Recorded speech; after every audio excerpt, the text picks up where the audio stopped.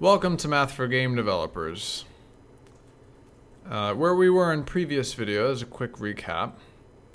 We have this cubic spline that's defined by a set of points, which I will call, the cubic spline is called Q of t. It's a function that, given any time, it tells you where along this cubic spline you are. But our problem is that when 2 points are far apart, the camera moves very fast between them. And when the points are closer together, the camera moves a little bit slower. And what we want is for the camera to move at a constant speed.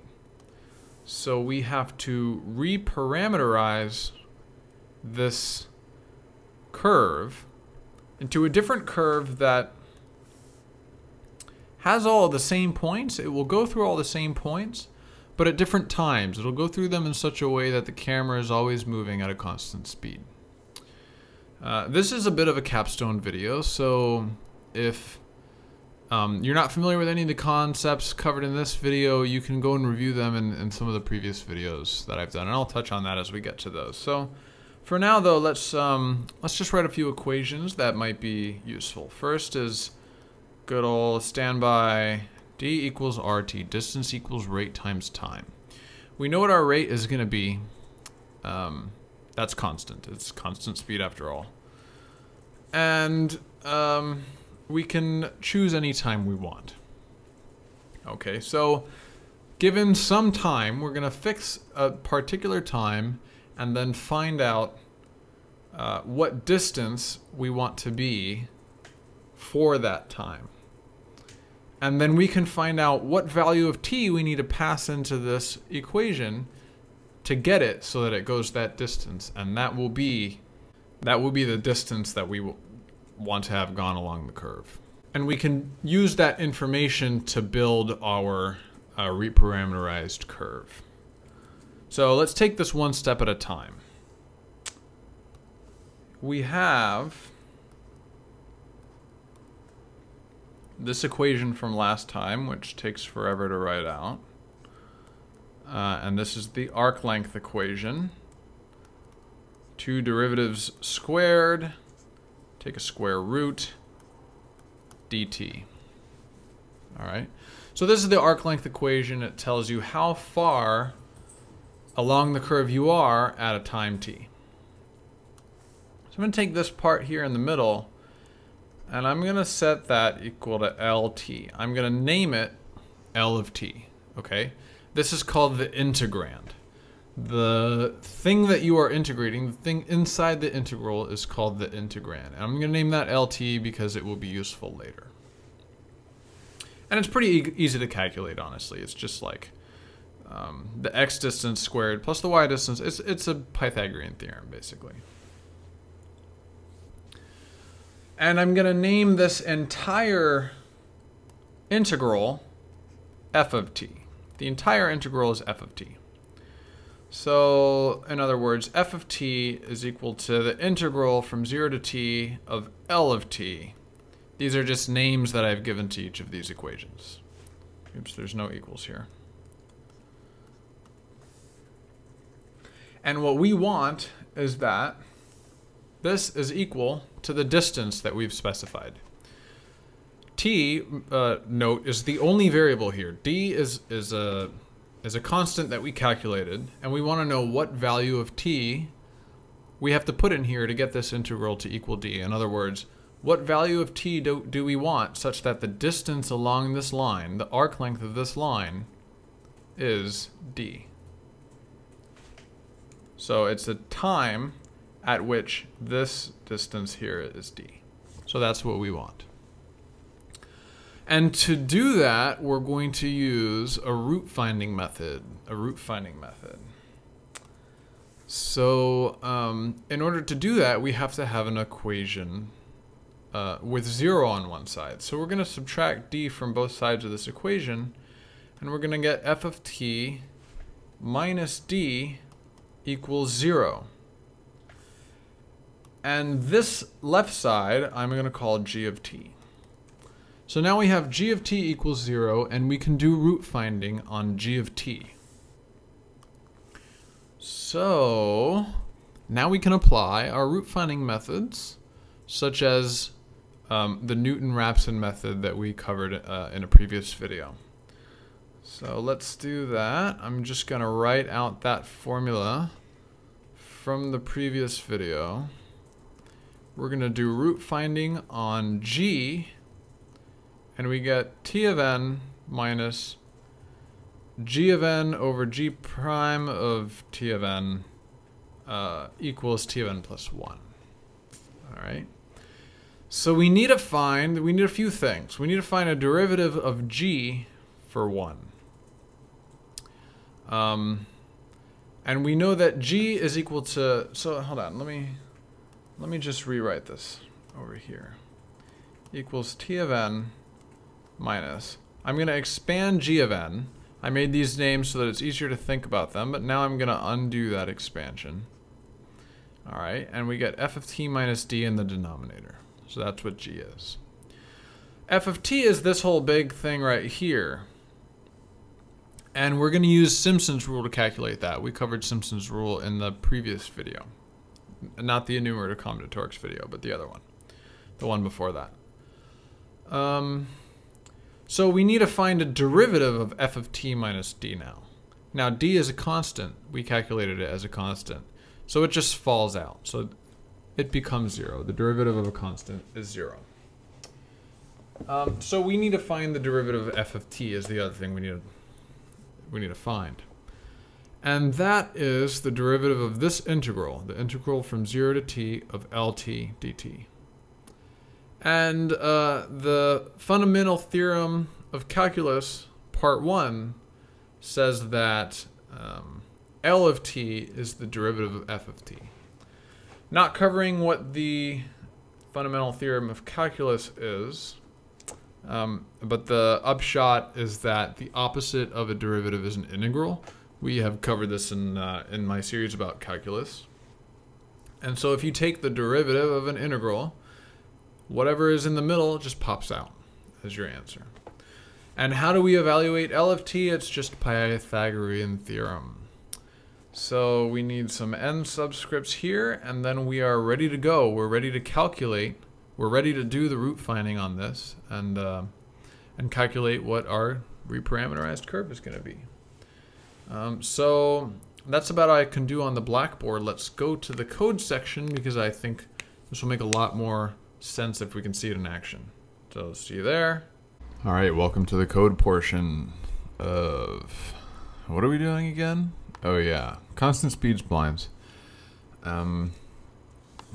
This is a little procedure I've made that can give us, it will return the constant velocity spline. See, this is the old one. This is the regular spline, which is not constant velocity. And we're going to write a new one that returns constant velocity. Given a time and a speed, which together, as we know, can make a distance. And it'll return us a position. And our strategy will be that we're going to run this in a loop with evenly spaced values of t, and we will get back evenly spaced positions.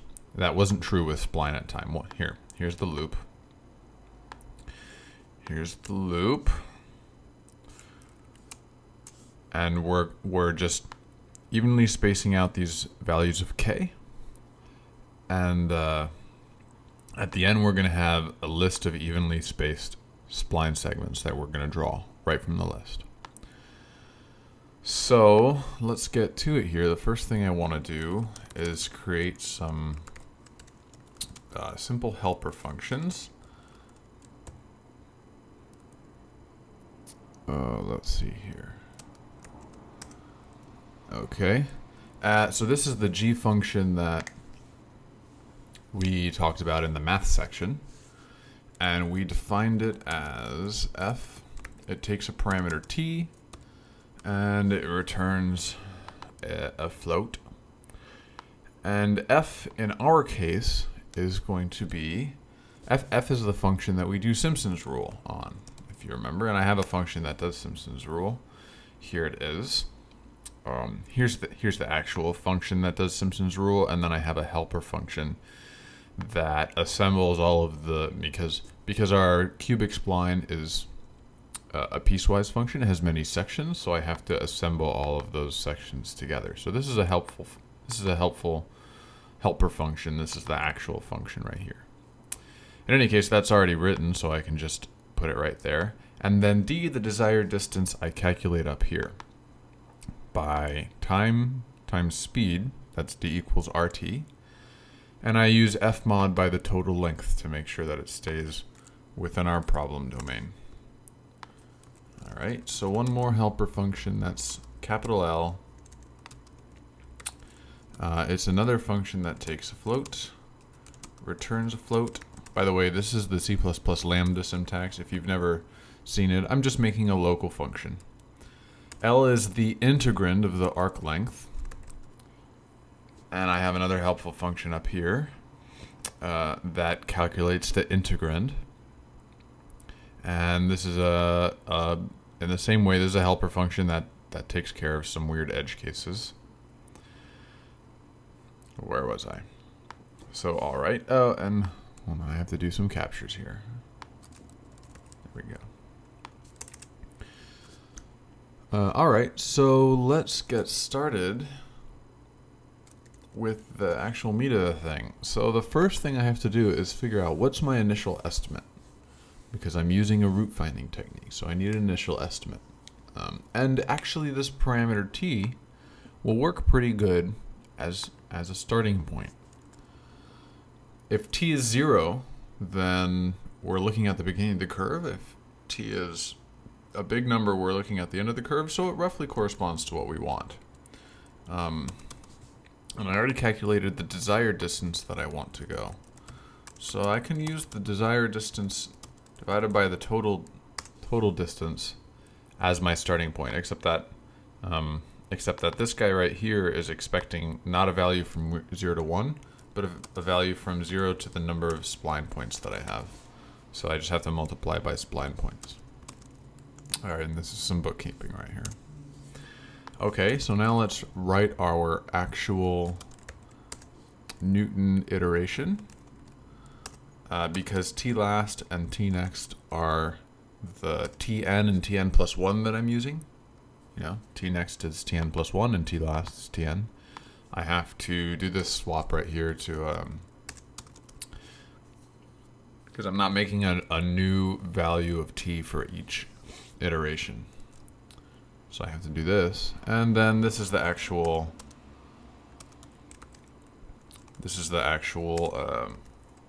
Newton method right here.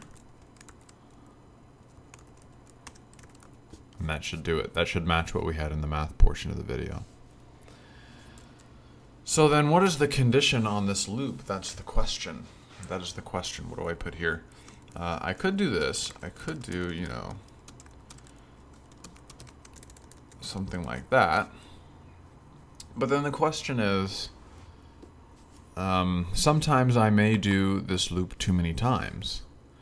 Like 15 might be too high a number. I really have no way of knowing. I just run the loop 15 times and then whatever accuracy I get. But I don't really know if that's appropriate. Or I may, 15 may not be enough. I really have no idea. So instead of doing that, that can be a valid approach. There is sometimes a formula that you can use to calculate what is a number, a specific number that I have to do, the number of iterations that I have to do to always be sure that I'm going to get within the right precision. But in this case, we're going to take a slightly different strategy. I'm going to take the distance between these two numbers, and I'm going to compare it to some other number. I'll take 0.1 for now. Okay? And the reason this works is ideally every iteration that you do with Newton's method gets you slightly closer, which means that the distance between these two numbers is going to get less and less. Like first I'll have 100, then I'll have 10, then I'll have 1, then I'll have 1/2, then I'll have 0.1. You know, these are getting closer to 0, and they're getting closer together to each other. So for as long as they are more than 0.1 apart, I know my error is 0.1. As soon as they get less than 0.1, I can break out of this loop because I know I'm at least within 0.1 of the answer. Okay, so that's it. Let's save this guy and build him. And oops, I have some compiler errors. What did I? Oh, because I need to do this. Okay, and I have to capture the desired distance.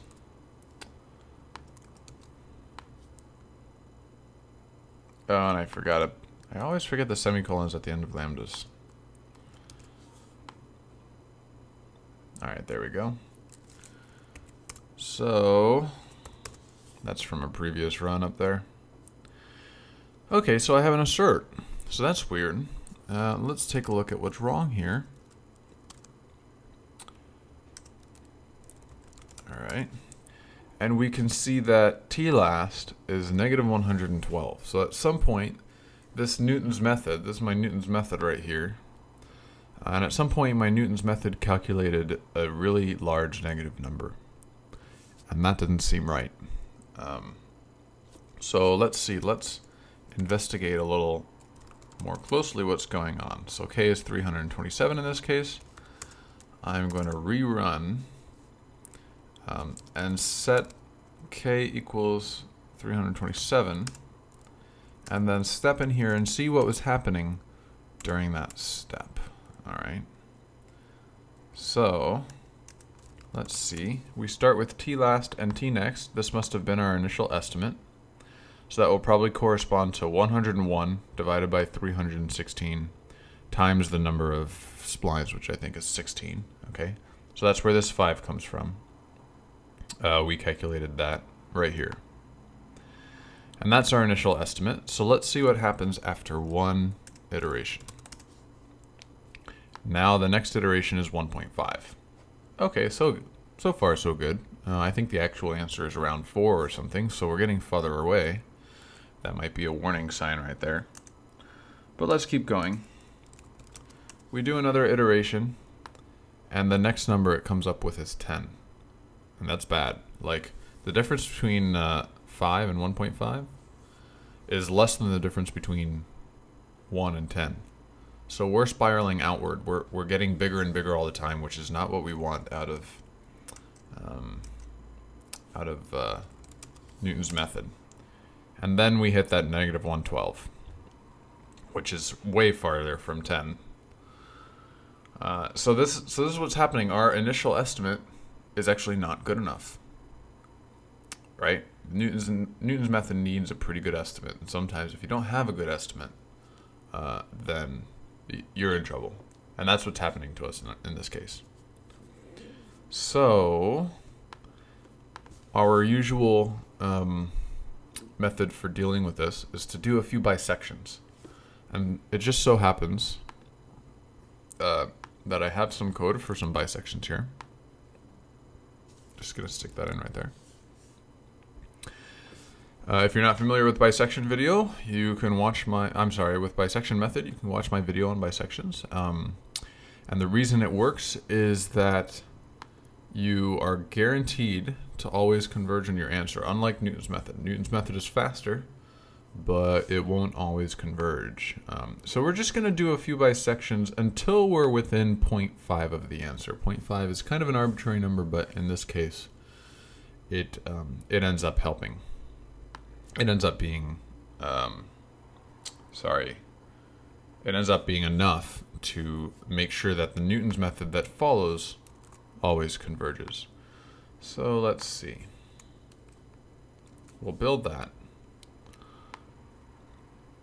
If this doesn't look familiar to you, again, I explain it all in the Newton's method video.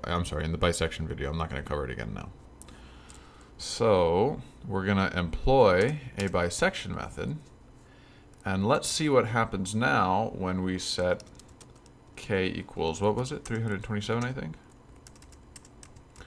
So now we're going to go into this bisection method, and by the time we get through with it, I'm just stepping through the bisection method a few times. Okay, So let's see what our new estimate is. So there we go. Our new estimate is 4.05. So we've changed what our new estimate is. We've found a new estimate for Newton's method by using bisection. So then our next iteration, you can see, is much closer. 3.9 versus 4.1. That's only like 0.2 apart. And then, oh, that's it. That's actually all the Newton's method iteration that we needed. We're probably not very accurate because I only set this to 0.1 accuracy right there. But still, let's see what we get. We'll delete all those breakpoints and run the program. And here we go. So this is kind of weird. That's not good. But let's see what else is going on. Yep, our guy is definitely moving at a constant speed. But you can see that there are some hiccups. Oh, wow. Yeah. See how our guys are jumping around a little bit?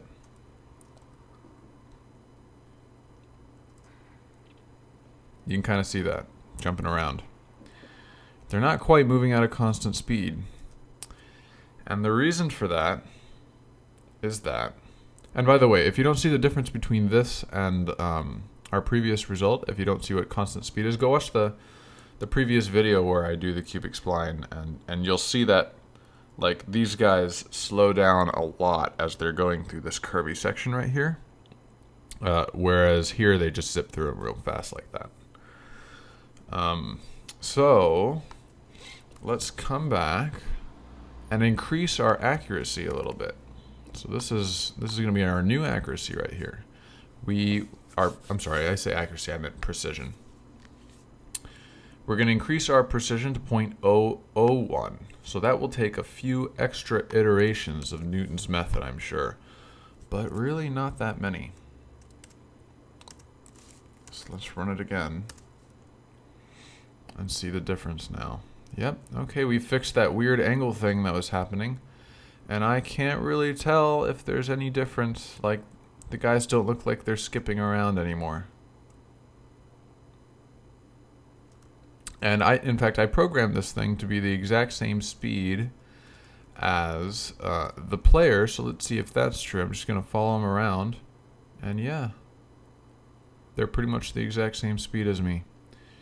So it looks like all the math works out. Let's see if is there anything else I wanted to cover in this video. I don't think so. I think that's it. So, congratulations, we tied a lot of things together. Oh, there was one more minor thing. This way of doing bisection method before our Newton's method is actually kind of inefficient, and there are ways of doing it better because we already have a pretty good estimate. I just don't want to get into that right now. It's kind of this video is already too long. So just be aware that those exist. So yeah, so that ties it up for this video. Join us next time when we are going to start into differential equations, beginning with phase planes. See you then.